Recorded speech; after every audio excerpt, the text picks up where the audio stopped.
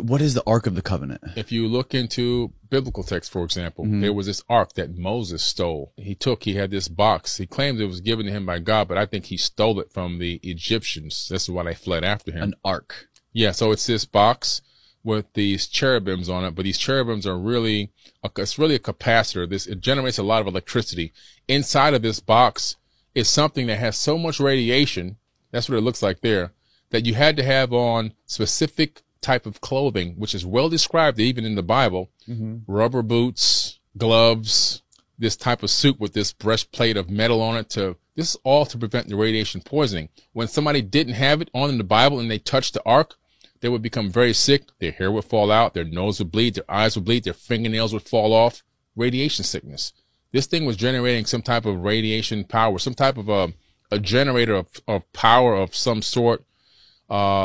And it was connected to the Great Pyramid. It was in that box.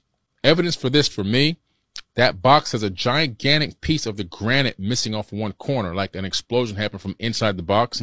If you look across the Grand Gallery, across the King's Chamber, there's a wall about maybe 30 feet away. The impact from that giant piece of granite that snapped off, it cut that granite on the wall, the exact shape of that corner piece. Wow. Something Explosive happened there. For you to throw a piece of granite that heavy, that far, and impact that way.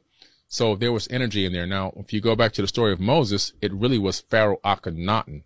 Moses is not the real name. That's the made-up name. Pharaoh Akhenaten, who was ushering in monotheism in Egypt while he was a pharaoh, worshiping Amen-Ra, the great Amen. Amen-Ra was one of these Anunnaki people, said, look, from now on, there'll be no other God but me. That made it into the Bible. When you say thanks, you say thanks to me. You say amen. That made it into the Bible. Teach the people only to worship me, not any of my other relatives. I'm the only one and true God.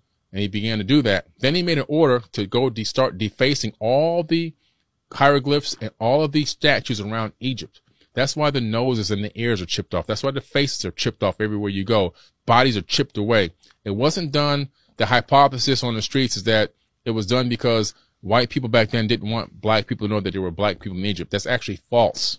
The true reality is this was done in ancient times, and it was carried on by Coptic Christians long before Jesus was even born. They were still following that same monotheistic religion, and to them it was offensive to have these faces of all these gods around because it's only one true and only one God, the great Amen. And that's why all these things were done. But Moses, when he was kicked out, so they said, look, this guy has to go. We got to get him out of here. They kicked him out of Egypt. They kicked the Pharaoh out of Egypt. He went and he took that ark out of the Great Pyramid, and he fled with his new followers. They weren't slaves. They were followers of Akhenaten.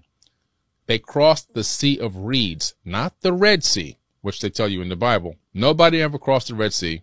It's a mistranslation by accident on purpose.